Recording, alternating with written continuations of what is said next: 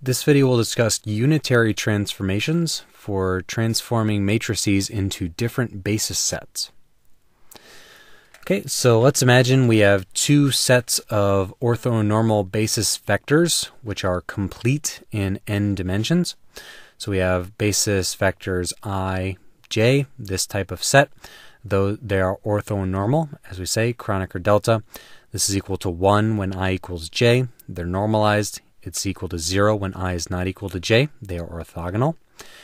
And we have our resolution of the identity operator from earlier in this chapter, where a sum over all of the elements of the ket vector I times bra vector I acting on whatever it sees is basically equal to an identity operator, but it can transform us into the basis set of these basis vectors. And then we have basis set number 2, which I represent as alpha and beta, where they form another orthonormal basis set, and they have another resolution of the identity operator, which is an identity that transforms you into basis set 2. Okay, so let's say we have alpha here. So alpha being some basis vector from this set. And we say that alpha equals an identity operator acting on alpha. Straightforward thus far.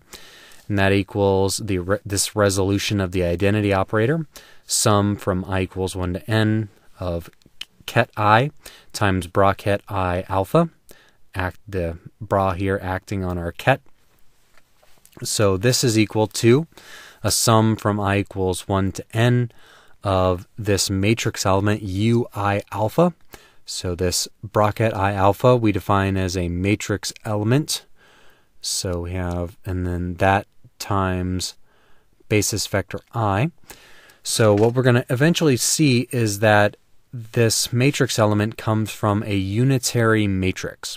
So we defined unitary matrices earlier in this chapter, basically saying that a unitary matrix is defined as something whose adjoint is equal to its inverse. So a unitary matrix times its adjoint gives you an identity matrix.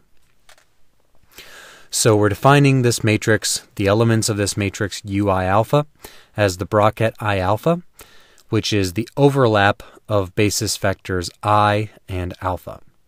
So we know how to transform something from basis 1 to basis 2, or vice versa, because we know how each of the basis vectors from these basis sets overlap through the elements of this unitary matrix. Okay, so that's if we're going from I to alpha. So we can define alpha in terms of this unitary matrix and the basis set I. What if we want to do the reverse? What if we want to define I in terms of the transformation from alpha? So again, I is equal to an identity operator acting on itself, which is equal to a sum over all of the alphas of the resolution of the identity operator, which is equal to sum from alpha equals 1 to n of ui alpha star. So we've basically taken the complex conjugate of what we had before in order to get this there, because I alpha is the complex conjugate of alpha I, as we've seen from our previous videos on Dirac notation. So that's our complex conjugate. So that's equal to, once again, sum from alpha equals 1 to n of u alpha I, where now we've switched the indices, and this would be the adjoint of our original unitary matrix, which is acting on the basis vector alpha. Okay, so we know that I and j, this bracket, has to be the Kronecker delta, because we know that I and j form an orthonormal set, as we said there. So this is equal to, we can stick a resolution of the identity operator in the middle of I and j. So split that bracket, make them two more brackets, sum over alpha. So this is equal to, according to our definitions that we've looked at up here, ui alpha, so that's ui alpha, and this is u dagger alpha j. So this is the adjoint. This is alpha element alpha j in the adjoint of U. But if you'll notice here, this is just the definition of matrix multiplication of U and U dagger.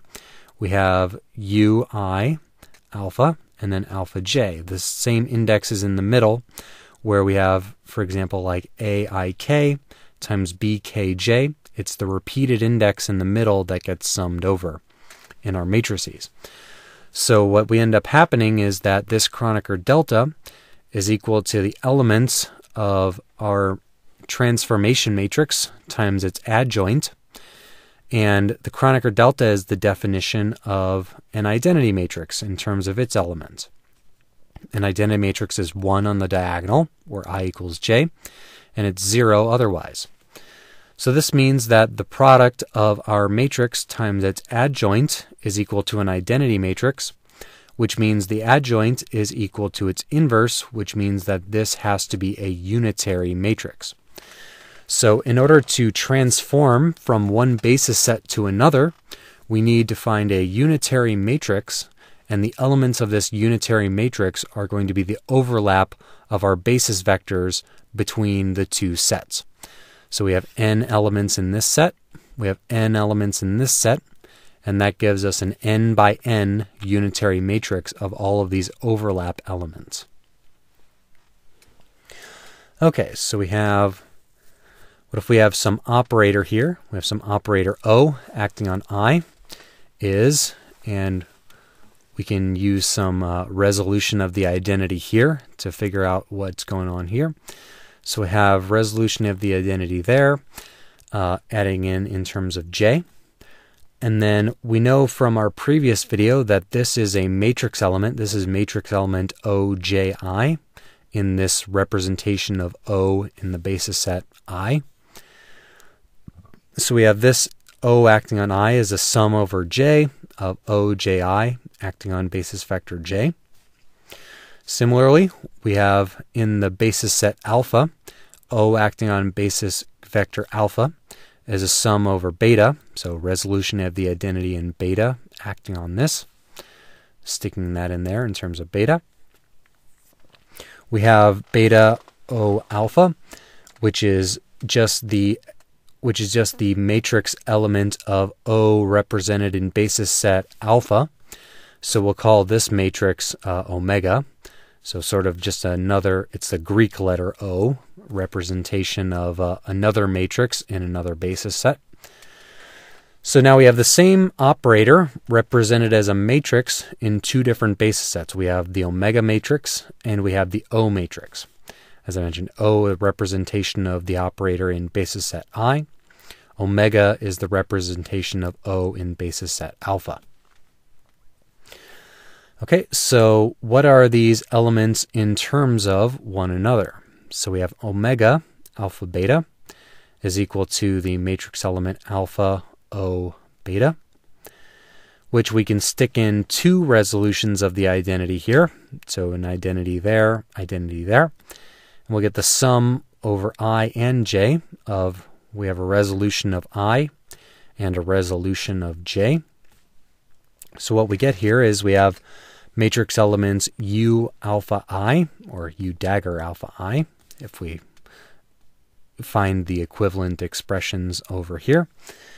So we have U dagger alpha I, the adjoint. We have OIJ. This is the matrix element of O expressed in basis set IJ. Then we have unitary matrix J beta.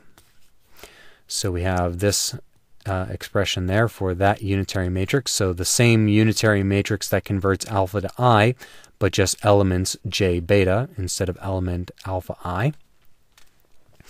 And this, if you notice, is equivalent to the formula we would get if we did the following multiplication of three matrices. So this says that omega is equal to this unitary matrix adjoint U times matrix O times the unitary matrix again. So what we've effectively done here is we've taken the representation of O in basis set I, and we've applied the unitary transformation of the unitary matrix, which transforms our the overlap of our basis vectors in the two different basis sets. we've got a unitary matrix which allows us to do unitary transformation of expressing this matrix in terms of basis set I to expressing it in the representation of basis set alpha. And then if you work through the math of this, we can see that because the adjoint equals the inverse, if we want to do the back transformation and get back to O, we can add a U over here, a U dagger over here. That would make a U dagger over here. Those cancel, as I have indicated down there. We have a U dagger U over here, which cancels there. Identity matrix on both sides, leaving just O. So if we want to do the back transformation and get from the representation in alpha back to the representation in I, we can do the back unitary transformation to get there. So this unitary matrix really holds all the power in terms of representing anything in terms of one basis set or another.